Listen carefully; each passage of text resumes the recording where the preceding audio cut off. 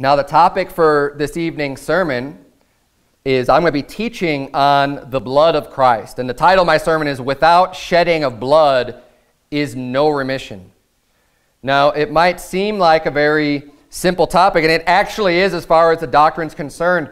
However, this doctrine is under attack. It's been under attack. Just like every fundamental doctrine of the Bible, there are people that will go out and deceive and try to teach something different. And this is something that if we don't take the time and go through it and look and see what the Scripture says, you might be swayed by someone else who comes along and starts questioning it if you don't have a good reason or a good answer, or it's never really been established in your mind how important the shedding of Jesus Christ's actual blood is. Not just a metonym or metaphor for something else or just his death. The shedding of the blood of Jesus Christ is very important. We're going to see from Old Testament examples as well as New Testament how important that the shedding of blood is. It's a requirement. In order for our sins to be purged, to be washed away, to be clean, it has to come through the blood of Jesus Christ.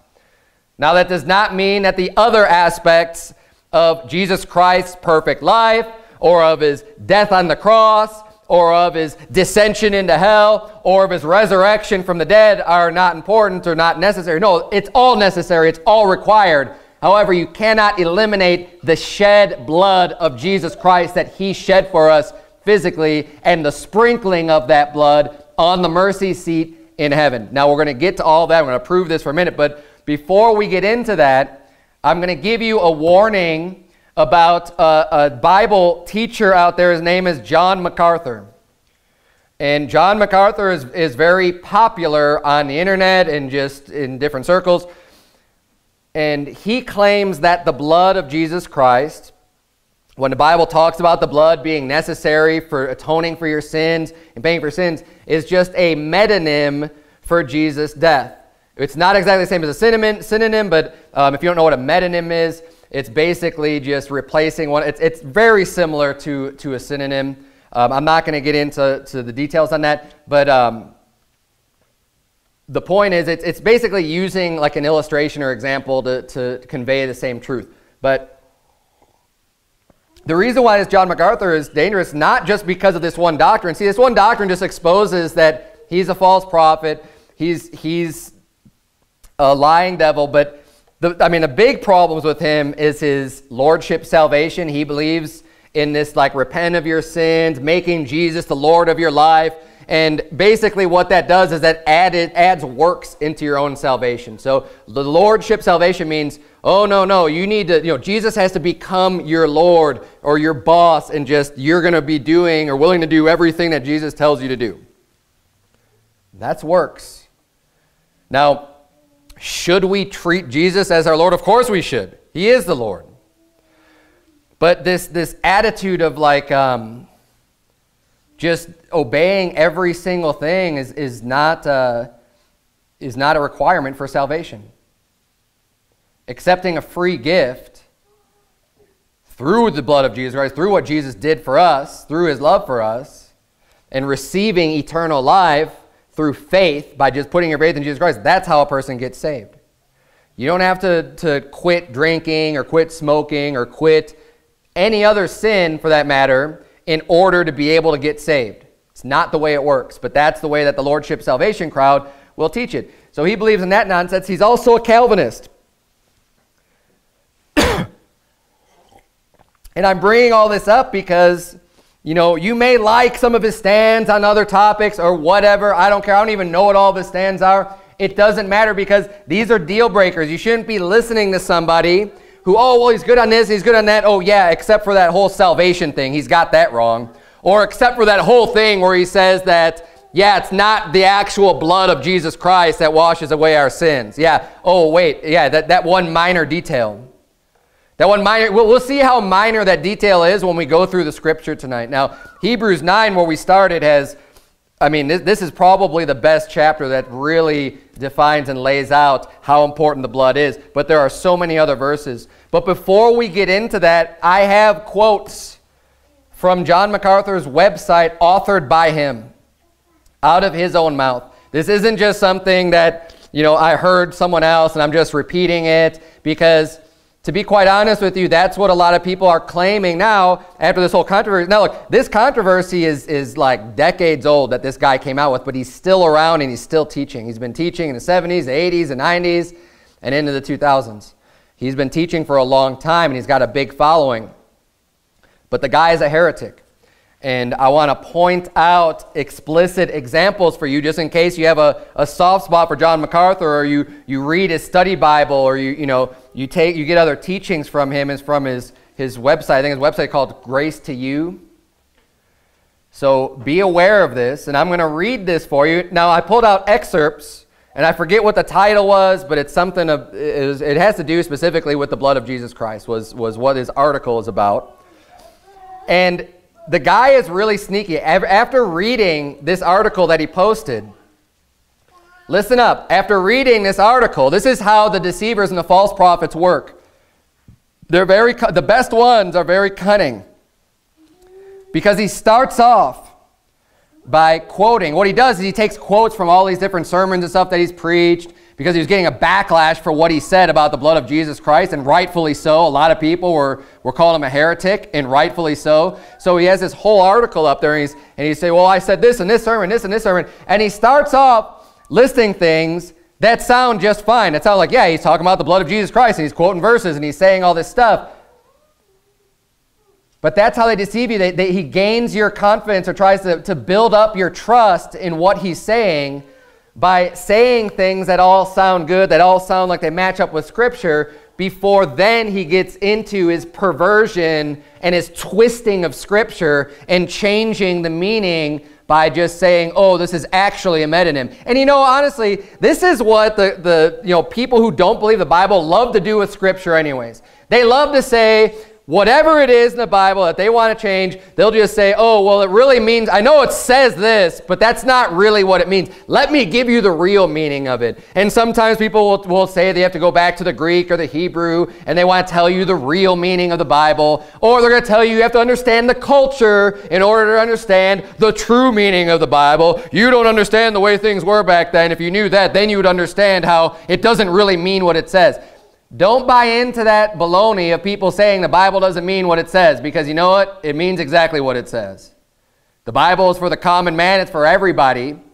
You don't have to be some theologian or some scholar to understand the words of the Bible. All you have to be is saved. All you have to have is the Holy Ghost residing within you, and you could understand God's Word. So here's some of the quotes that I pulled. This is all from the same article, but what these quotes are referencing different sermons that he's preached or whatever. So here's a quote by John MacArthur. It says, and this was God by sign and symbol, always showing the wages of sin is what? Death constantly. So he's trying to lay the groundwork of the wages of sin being death, right? The punishment for sin, which, yeah, Romans 6:23 says that. We get it, right? We know that. And he says, and there's no sense in getting teary-eyed and mystical about blood, and we sing hymns, there's power in the blood, etc. And we don't want to get preoccupied with blood. The only importance the blood of Jesus has is that it showed he died. There is no saving in that blood itself. So he's saying we don't need to get all preoccupied. We don't have to worry about the blood. Basically, all the blood is showing is just that he died. He said, because the wages of sin is death, so Jesus had to die, and that's it. And the blood is just another way of saying that he died. This is ultimately the stand that he takes on this topic, and it's clear when you read through it. I'm not misrepresenting him. You could go look it up for yourself. And I'm actually just reading these quotes for you verbatim. Okay? And he continues on. He says, we cannot say that the very blood of Jesus, his physical blood, is what atones for sin. It is his death that atones for sin. His bloodshed was an act of death.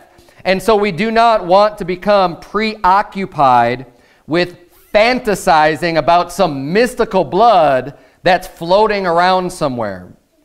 It is by his sacrificial offering of himself. It is by his death that we are redeemed. Bloodshed is only the picture of his death.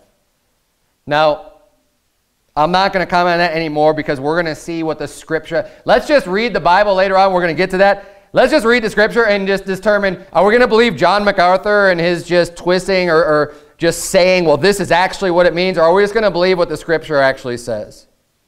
Because he's saying that it's not the shed blood of Jesus Christ at all, that it's only his death, that's all that. It's like as if you were to say, well, his resurrection doesn't really matter, it's just the death. He just had to die because, hey, the wages of sin is death. The wages of sin isn't resurrection, so, hey, the wages of sin is death, so it must just be the death. He takes that type of oversimplification of the atonement for our sins and just say, well, that's it, the blood doesn't matter at all. And it's completely false. Here's another quote. It's going to keep getting weirder and weirder and worse as we go. I mean, that's bad enough. Just saying, nope, the physical blood means nothing. Doesn't matter. Keep in mind, there's another quote, that when I talk about Christ sprinkling his blood on the mercy seat, I'm not saying he literally sprinkled his physical blood on some physical object in the heavenlies. I believe the writer is speaking in a symbolic sense. Again, just go, well, this is all just symbolism. Well, it's all just symbolic. It is an illustration which pictures the atoning effect of Christ's death on the cross. Now, we're going to see this a little later, but keep this in mind too. He says, oh, he didn't actually sprinkle any blood on any actual mercy seat in heaven. If there's no mercy seat in heaven, if there's no sprinkling of blood on the mercy seat in heaven, then why in the world, when you read through the book of Exodus and you see all the requirements for the tabernacle that God gave unto Moses, why did it all have to be erected and built perfectly as the manner is in heaven? The Bible says that there's a tabernacle in heaven.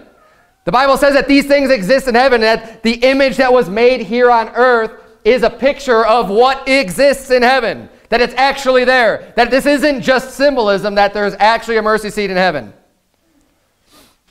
Keep that in mind, because I'm going to prove that later on. I just want to get through all these quotes before we just dig in and just deal with the Bible the rest of the time. I'm just going to prove to you John MacArthur is a heretic.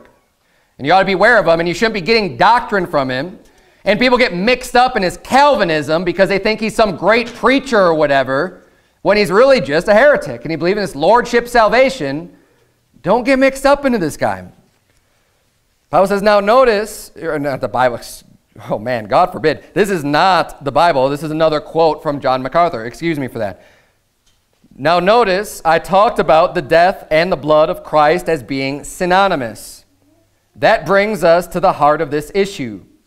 The blood that was shed is so closely associated with the sacrifice of his life on the cross that blood is often used in Scripture to refer to his death. Thus, it is true that without the shedding of blood, there is no remission, as Hebrews 9:22 says. So he's saying the only reason why the Bible is true when it says without the shedding of blood, there is no remission, what he's saying is that because his blood just means his death. That's what he's saying there. Since his blood just means his death, that's the only reason why Hebrews 9:22 is right when it says, without the shedding of blood, there is no remission. But shedding of blood means much more than simply bleeding. Bleeding and dying are two different things. So bleeding and dying are two different things, but he just said bleeding is synonymous with dying. Well, which one is it? Are they two different things, or is it the same thing, John MacArthur? And this is how a false prophet speaks out of both sides of their mouth. They get people confused, and they just say these things, and they continue with their statements, and a lot of people end up going, wait a minute, how did we get to this point? And then they just keep moving on and don't think about it long enough and don't challenge it. He keeps continuing on with this quote. He says, but bleeding and dying are not two separate elements of Christ's sacrifice, both of which accomplish salvation. So he says bleeding and dying are two different things. Previously, he said that bleeding and dying mean the same thing. Then he says they're two different things. And then he says they're not two separate elements of Christ's sacrifice, that it's the same element, that bleeding and dying are the same thing. So he goes from them being the same thing to being two different things to being the same thing again whenever it's convenient for him. He says his sacrifice for sin was one act that involved both his dying and his pouring out of his blood. Sacrificial death was the essential element, and references to blood are symbolic references to the death he died. And that's it. And that's where he just says, that's all the blood really means. It's just a symbol. The whole time, it's all just one big symbol. Here's another quote. Now watch the term, the blood of Christ, is a metonym that is substitute for another term, death. So he's saying it's just a metonym. When you see the blood of Christ, it just means death. It is the blood of Christ that simply is a metonym for the death of Christ. But it is used, he said, here's why it's used. Because the Hebrews used such a metonym to speak of violent death. He said, that's why they use it, just so you could understand it's a violent death. Whenever you talk about the blood of somebody being poured out, to the Hebrew, that meant violent death. And notice, he's going back to, well, you got to understand the way that the Hebrews were. You got to understand their culture. This is what they did. And this is how you're going to understand the Bible. And there's no way you would ever know this if it weren't for me, because I know the Hebrew culture and I could explain that this is a metonym to you. Watch out for those types of people. Continuing on here, he says, and when you commune with the blood of Christ, it doesn't mean the literal blood of Christ. That is a metonym for his death. You commune with his death. Another quote, now let me say something that might shake some of you up, but I'll try to qualify it. And again, this is just more of his heresy. This is all direct quotes from his own website, from his own mouth. There is nothing in the actual blood that is efficacious for sin. That word efficacious means that it is the thing that is atoning for your sin, that relieves your sin, that pays for your sin. He says there's nothing efficacious, not effective towards your sin. He says there is nothing in the actual blood that is efficacious for sin. Did you get that? The Bible does not teach that blood of Christ itself has any efficacy for taking away sin, not at all. Well, I'm sorry to confuse you with the Bible, John MacArthur, but that's actually exactly what the Bible says, that it is his blood. He said, without shedding of blood, there is no remission. How could that not be efficacy? There is no remission of sins without the shedding of the blood of Jesus Christ. You false prophet, you heretic, the actual blood of Christ isn't the issue. He continues on. The issue is that his poured out blood was symbolic of his violent death. The death was the thing that paid the price, right? The wages of sin is what? Death. He died for us. It is his death that is the issue. He just keeps on trying to bring it back and just focus only on the death. Now look, we already have said before, of course his death had to happen. Of course that's an important aspect of the whole process that Jesus had to go through in order to pay for our sins in full. But what he's trying to do is eliminate the blood from that process. He's just saying, well, it's just the death. It's all just the death. And again, he quotes a reference here about the Hebrews. Well, we got to understand the Hebrews. The Hebrews spoke of it as his outpoured blood because that was something that expressed violent death. And they believed, for example, in the Old Testament it said, the life of the flesh is in the blood. And so the pouring out of blood was the significance of death. And so when it says here we are communing with the blood of Christ, it does not mean the literal blood of Christ is efficacious. It does not mean the literal blood of Christ is involved. It means we enter into a genuine vital participation in his death. But it is not the blood. The blood is only the symbol of the poured out life. Now this is where it gets really bizarre. And as I was reading this out, now I've already heard this. I've seen some of these quotes before. I knew this. I knew John MacArthur was a wolf. This is nothing new for me. But I'd never gone through and read this whole article, which I did in preparation for the sermon. And I was just like, it just gets really weird. Here's another quote from this article. He says, and the reason, and I just want to make it clear, the reason it speaks so often in the New Testament of Christ's blood being shed is not telling us that Jesus bled to death. He did not bleed to death. So he's saying he didn't die from a loss of blood. Well, the Bible doesn't tell us the exact thing that happened within his body that caused him to die. Was he bleeding on the cross? You better believe he was bleeding on the cross. He said he was able to tell all his bones. Now the physical cause could be asphyxiation, the way that he was hanging up on the cross. That's one way. It could have been organ shutting. I mean, who knows, right? Who knows the exact reason, exact physical cause of death? It's not that important. The Bible doesn't even say it, and the Bible doesn't say he actually just bled to death, but it did say he bled and he shed his blood to atone for our sins. But he's now kind of building up this straw man, but what gets really weird about this is what he says how Jesus died. Listen to this. Because he's basically going to say that Jesus commits suicide. Yes, you heard me right. He's basically saying that Jesus commit suicide up on the cross. Now, if Jesus says that he's going to offer up himself as a sacrifice, and he's allowing certain things to happen, it's still not him committing suicide or taking his own life, right? He's allowing it to happen, but the wicked people that are doing it to him are responsible for what they're doing to him. But here's what he says, and he references the verse that says, it says here, he references the verse that says, no man takes my life from me. He says, I lay it down by myself. Now, of course, he's quoting some other phony version of the Bible, but you know what he's referring to there is that Jesus said, hey, no one's going to take my life. I'm going to lay down my life.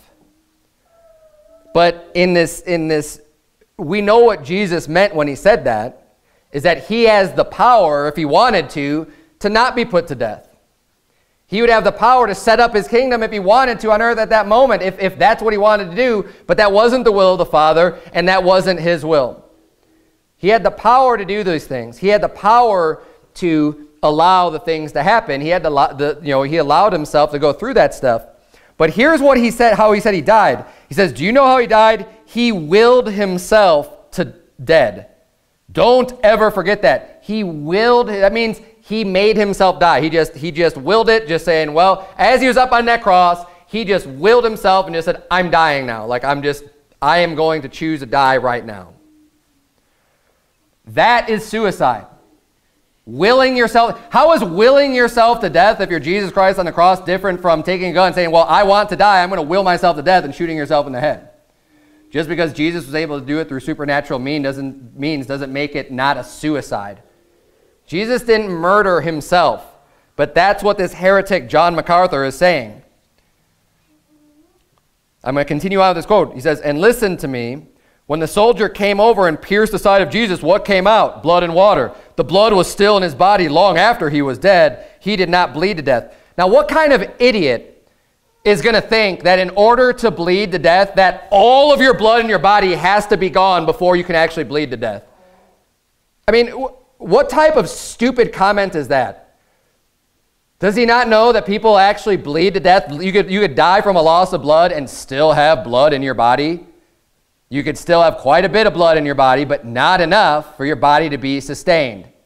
So just because the soldiers pierced him and blood came out doesn't mean that he didn't die of a loss of blood. That doesn't mean that at all. There was still some more blood in his body.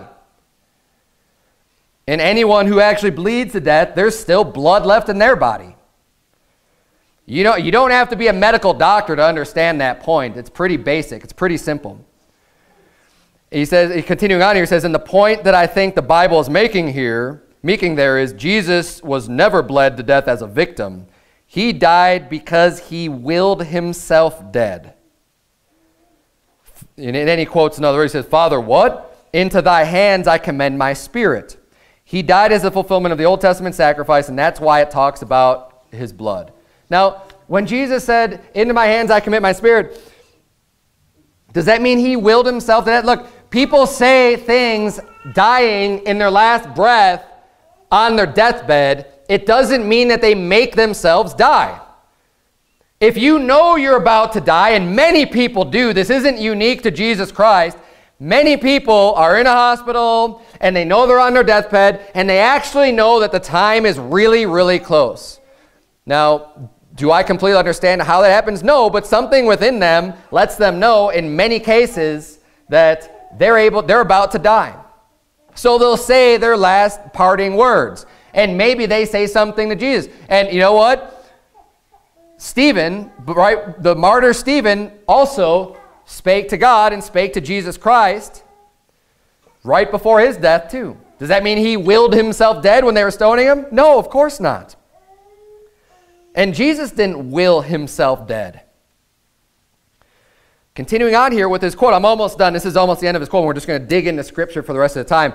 He says, and please, I'm not on the first leg of liberalism. I'm not denying the precious blood of Christ. Oh, yeah, you are. Actually, you are. You're denying the precious blood of Christ. Because you're saying it doesn't mean blood, you're saying it just means death, and you're just trying to make the Bible say whatever has come into your heart and whatever has come into your mind, because it didn't come by the Holy Ghost. He says, and I mean that seriously. I know that whenever you talk about something, you're talking about something that's very sentimental to us. I just want you to understand what it means.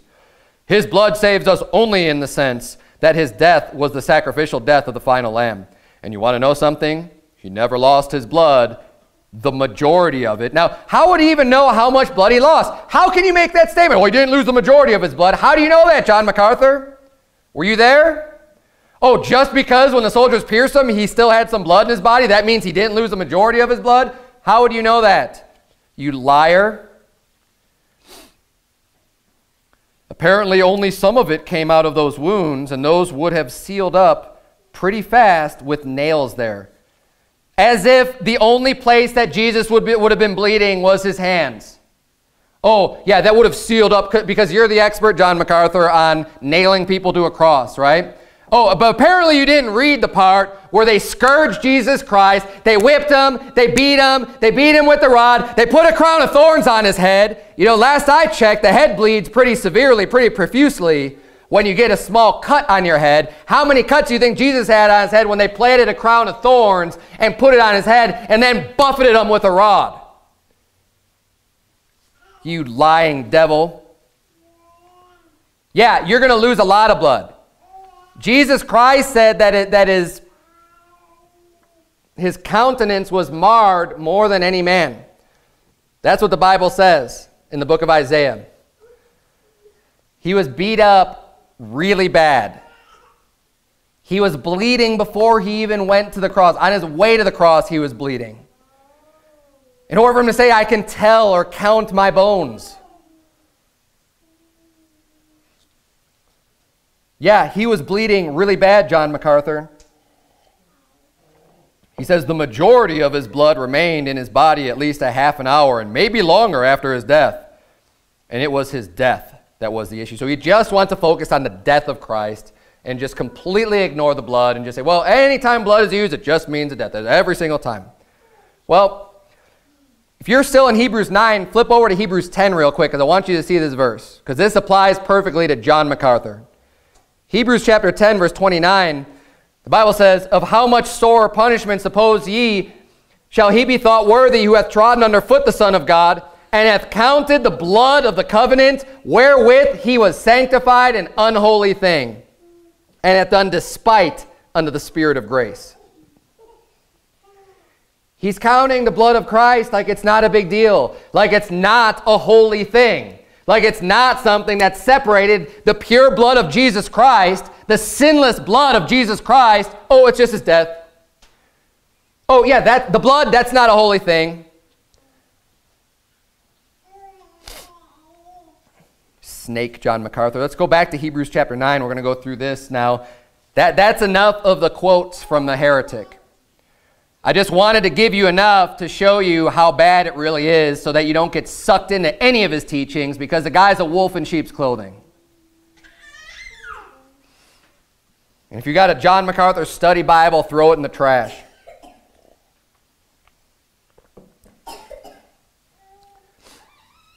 Hebrews chapter number 9. Let's go back to Hebrews 9. We're going to start reading again in verse number 11. The Bible says, but Christ being come an high priest of good things to come by a greater and more perfect tabernacle, not made with hands, that is to say, not of this building, neither by the blood of goats and calves, but by his own blood. He entered in once into the holy place, having obtained eternal redemption for us. Now, I want you to notice, as we're rereading this chapter in Hebrews 9, how many times Jesus' blood is referenced. And you decide for yourself if you think the only thing that blood has to do with is just the fact that he died. We'll see. We'll just let the Bible speak for itself.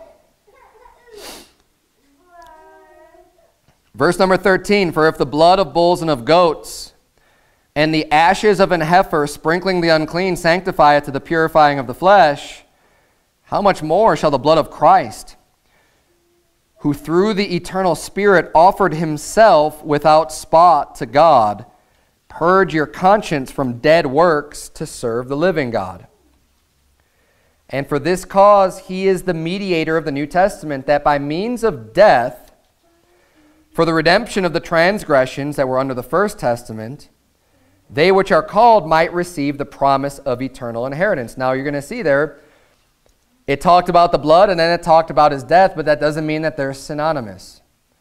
And I'll also even give this, that sometimes when the blood is being referred to, you very well could use it as talking about death, depending on the context. That may be a possibility at some points throughout the Scripture. But we're going to see very clearly tonight that that is not the case. You can't just say, well, I found in one place where the blood appears to be used synonymously with death, so every time that word is used, we can just always substitute it. Because the context dictates whether or not that's even possible. Whether or not you could even do that.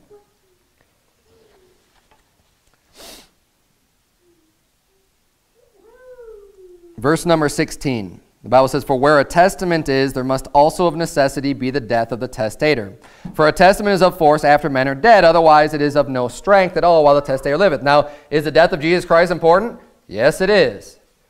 The point of the sermon is not to take away from the death of Jesus Christ. Of course it's important. Of course he had to die, but he also had to bleed. The blood is very important. He couldn't have just died without bleeding, as it seems like John MacArthur might say, because he just says, well, it's just one and the same thing. It's just talking about his death. It's just a violent death. It just had to be a violent death. You can die violently without bleeding. But the fact that Jesus Christ had to bleed is very important. Just like all of the references to the blood of the animal sacrifices. They could have killed animals and sacrificed their dead corpses, their dead bodies, in many other ways other than shedding their blood. You didn't have to just shed their blood. But no, their blood was shed. Their blood was sprinkled. Their blood was used in the atonement, in their sacrifices, in all the rituals. They were used, and they were used specifically because they showed what Jesus was going to do and the fact that Jesus' blood must be shed. Continuing on here. Verse 18, whereupon neither the first testament was dedicated without blood. For when Moses had spoken every precept. Now look, it's very specifically talking about blood. It wasn't dedicated without blood. Not without death, but specifically without blood, because blood was used at the dedication of the first testament, and blood was also used at the dedication of the second testament. Verse 19, for when Moses had spoken every precept to all the people according to the law, he took the blood of calves and of goats with water and scarlet wool and hyssop, and sprinkled both the book and all the people, saying, this is the blood of the testament which God hath enjoined unto you. Now let's just think about that for a minute. This is what was happening in the Old Testament. This is when Moses was dedicating things. He literally took blood. The blood of bulls and calves and goats. And he took this blood and he started sprinkling it. He sprinkled it on the book, the Bible says, and on all the people. He was literally sprinkling blood onto the people. People today might think, oh man, that's kind of gross. Like, I don't know if I'd want to have blood just sprinkled on me.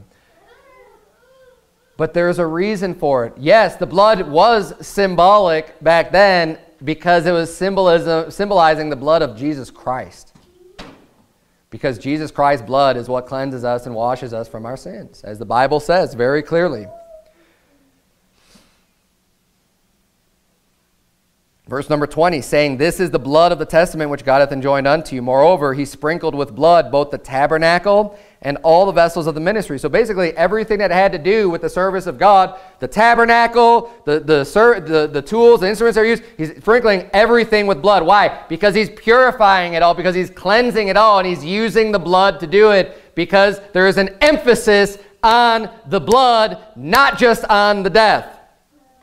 Because the blood is important. Verse number 22, and almost all things are by the law purged with blood. And without shedding of blood is no remission. The blood had to be shed. You cannot have remission of sins without the blood. How much more clear? Can we just believe the Bible for what it says instead of trying to come up with our own reasoning and our own things and just come up with weird, bizarre doctrines out of our own heart and just say, nope, blood doesn't matter, even though the Bible very clearly says it does. It's just a death. Verse number 23, it was therefore necessary.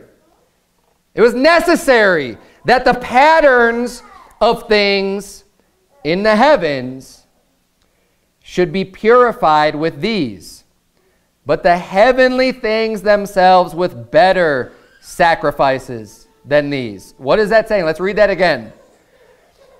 He just described how the blood was being sprinkled on everything in the tabernacle and on the people and on the book in the days of Moses, right?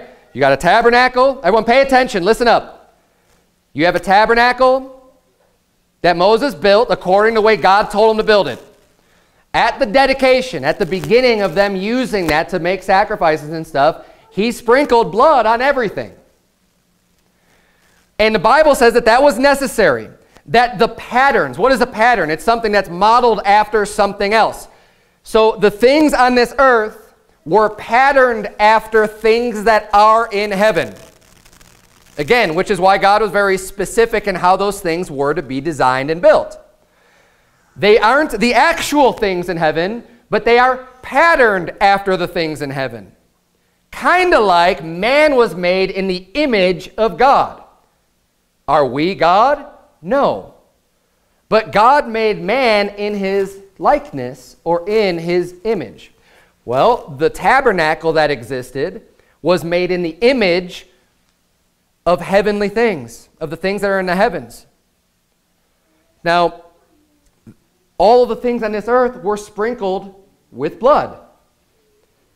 Because again, it's a pattern of what happens or happened in heaven. That's why he said, we'll read this again, verse 23. It was therefore necessary that the patterns of things in the heavens, the patterns are the things here, the patterns of things in the heavens should be purified with these, but the heavenly things, or the things that are actually in heaven themselves, with better sacrifices than these. So the things that are in heaven don't receive the blood of bulls and of goats. Because the blood of the bulls and goats aren't what take away the sin. That's not where our salvation comes from. It doesn't come through blood of bulls and goats. They could never take away sin. The Bible says, because the blood that was sprinkled in heaven was the blood of Jesus Christ. Verse number 24, for Christ is not entered into the holy places made with hands, which are the figures of the true. What are the true? The true things in heaven. But into heaven itself, now to appear in the presence of God for us. Jesus Christ goes into heaven, into the holy tabernacle, into the presence of God to be the sacrifice for our sins and to sprinkle his blood on the mercy seat and on the tabernacle in order to atone for our sins. The way that it was done here on earth was a picture, was a representation of what had to happen in heaven to provide the ultimate sacrifice for us. Verse 25, nor yet that he should offer himself often as the high priest entereth into the holy place every year with blood of others. For then must he often have suffered since the foundation of the world. But now once in the end of the world hath he appeared to put away sin by the sacrifice of himself. Basically saying that Jesus Christ only had to die one time. Every year the priest had to go in and offer that sacrifice. Every single year is a continual thing. Why? Again, because the blood of bulls and of goats does not take away sin. And what they were doing was representing what was going to happen in the future with Jesus Christ. But once Jesus Christ performed that, he only had to die once, one time for all, which is why once he did that, there is no more purpose for doing the animal sacrifices here on earth, because Jesus Christ's blood is now applied in heaven on the mercy seat, and everything is has happened accordingly. Now, in the Old Testament, we're going to see, turn if you would to Exodus chapter 12. Exodus chapter 12. Exodus, the second book of the Bible. Genesis, Exodus chapter 12. In the Old Testament, we see the clear teaching of the blood requirement. This should not be some strange thing that blood is required because it's all throughout the Old Testament. I've got a couple examples for you. The transition from Old Testament sacrifices to Jesus being the sacrifice in the New Testament is very clearly explained in Hebrews. And you could read the whole book of Hebrews, okay? But specifically around chapters 9, 10, 11, you're going to find a lot in Hebrews that we'll talk about. There are 8, 9, and 10 that talk about Jesus Christ. And, you read about him being Melchizedek. And going even back further, chapter 4, 5, you go through those chapters and see how Jesus Christ is the high priest. There's a new order of the order of Melchizedek. And explaining all of that, all the transition to the New Testament. And the blood having to be shed goes all the way back to Adam and Eve. When Adam and Eve sinned, and they received knowledge of good and evil from eating of the tree of the knowledge of good and evil, they knew that they were naked. They knew that they had to be covered, and they had to cover their shame. So the way that they tried to do is they sewed fig leaves together and tried to cover up their nakedness. Well, that wasn't good enough. Their own efforts weren't good enough. They weren't able to cover their own shame. So God had to step in, and God provided for them coats of skins that were completely able to cover them. Now, where do you think the coats of skins came from? Well, they're skins. He didn't just skin an animal and leave it alive. The animal had to die. There was a sacrifice performed, and there was shedding of blood within that sacrifice in order to provide them coats of skins. That goes all the way back to Adam and Eve. Then you have the blood of the Passover lamb. The blood of all of the sacrifices that were given to Moses. And you could read all about those throughout the Old Testament. And then you have, with the Passover lamb, actually at the event of Passover, not just the continual yearly thing, but what that sacrifice represented, the first Passover, the real, I call it the real Passover, what the remembrance was for after that, is found in Exodus chapter 12. That's where I had you turn. And we see there that the angel of death, when God caused the firstborn to die, passed over the house that had the blood of the slain lamb applied to the door. Look at verse number 12 in Exodus chapter 12. The Bible says, "For I will pass through the land of Egypt this night, and will smite all the firstborn in the land of Egypt, both man and beast, and against all the gods of Egypt I will execute judgment.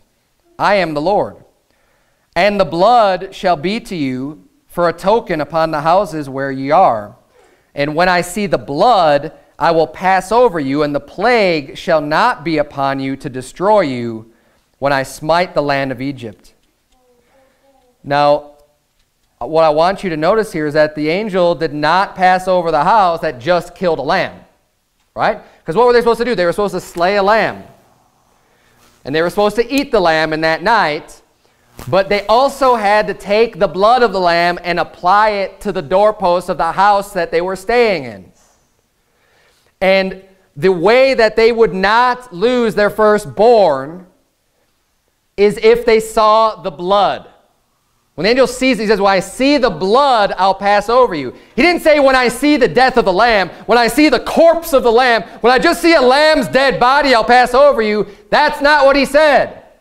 Because you know what? The lamb's dead body, the death of Jesus Christ, the death of Jesus' body does no good to anyone unless his blood is applied to you. That's why the blood is so important. The blood had to be on their doorpost in order for the death angel to pass over them.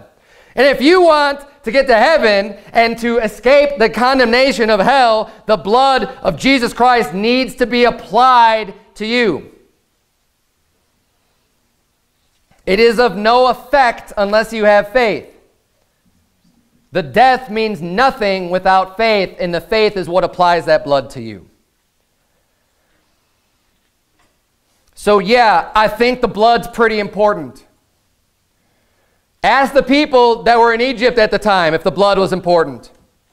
I wonder if there is any of them that actually killed a lamb but didn't feel like going out and applying the blood on their doorposts. I wonder what happened to them. You know what? I don't have to wonder what happened to them because I know what the Bible says. I know what God's word says. The Bible says that the blood shall be to you for a token upon the houses where you are, and when I see the blood, I will pass over you. So guess what? If he didn't see the blood, we know what happened.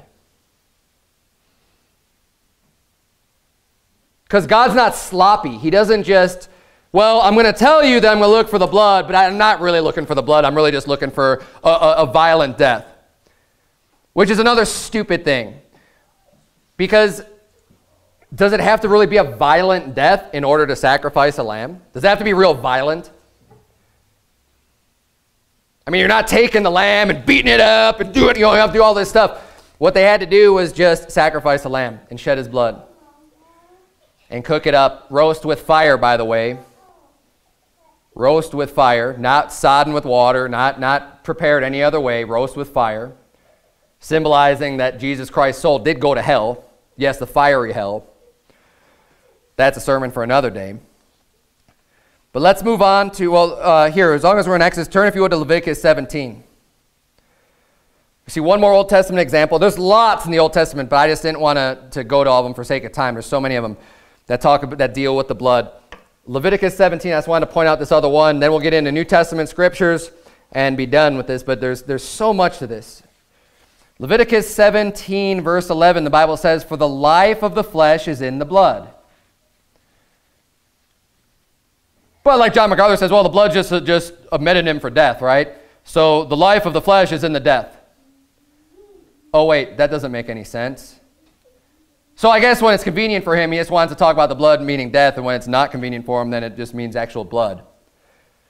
Instead of just taking the Bible for what it says, "For the life of the flesh is in the blood, and I have given it to you upon the altar to make an atonement for your souls. For it is the blood that maketh an atonement for the soul."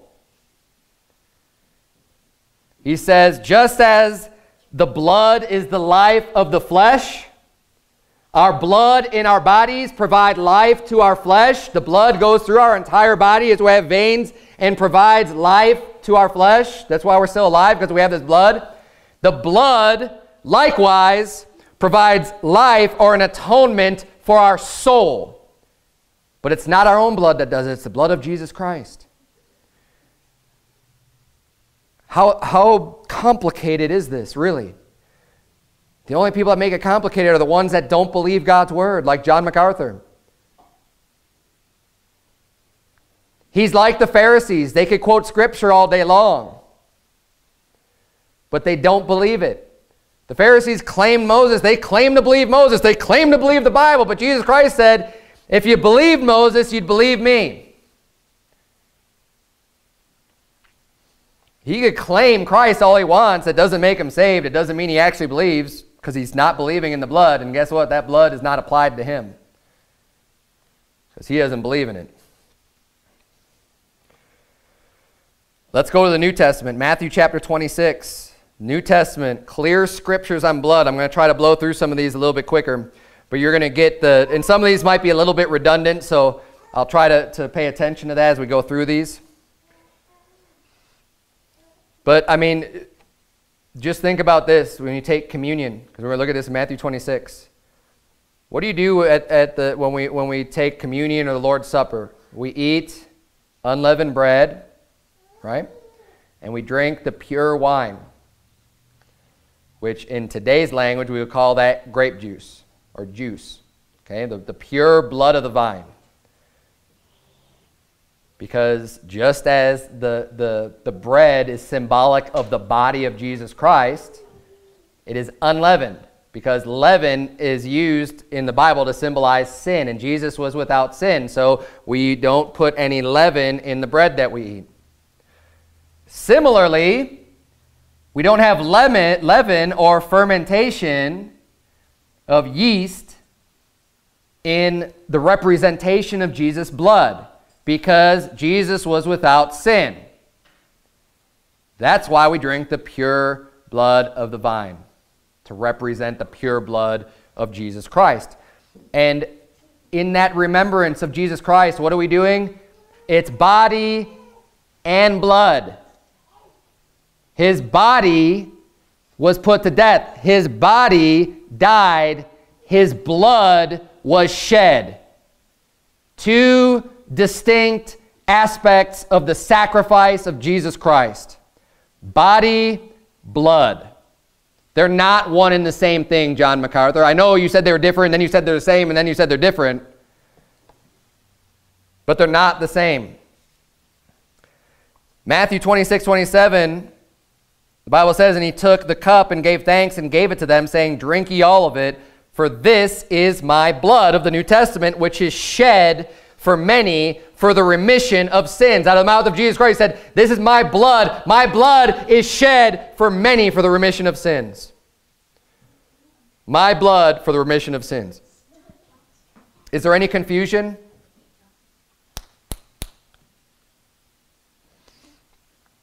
Les, can you take her out, please, and deal with her appropriately? Turn, if you would, to Hebrews chapter 12. Hebrews chapter 12.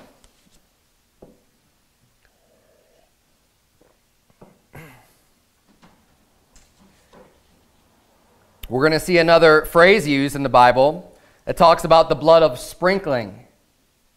Now, just the fact that the Bible puts in there, it adds sprinkling, it cannot be synonymous with just death, because you're not sprinkling death, you sprinkle blood.